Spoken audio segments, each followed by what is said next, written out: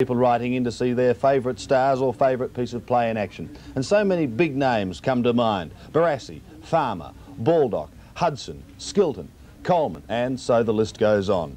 But there's one name that also kept cropping up. People wanted to relive the courage and determination of one man who is certainly going to live in the hearts of football lovers for a long, long time to come. The man I'm speaking of is the late Peter Crimmins. For Hawthorn fans, indeed all football fans, the glory of the Hawks' 1976 premiership triumph was overshadowed by the loss of one of the game's most courageous sons. While Hawthorn had been waging its grand final battle against North Melbourne at the MCG, Peter Crimmins had been waging his own private battle against cancer.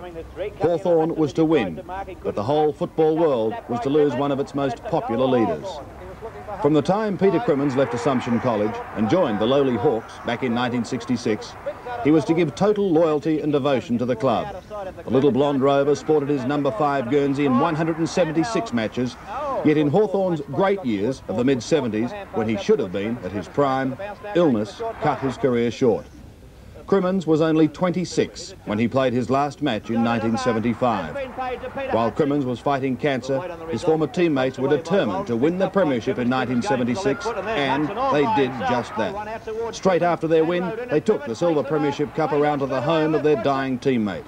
He may not have played, but he was the inspiration behind the Hawks' premiership win. Golt's in trouble, he's caught, loses possession, Crimmins following up, takes the ball. Hawthorn kicking towards the scoreboard, and it comes a tap down towards Crimmins. Crimmins fires, it's a goal. To the ball. Martello gets it down, it comes to Bonnie.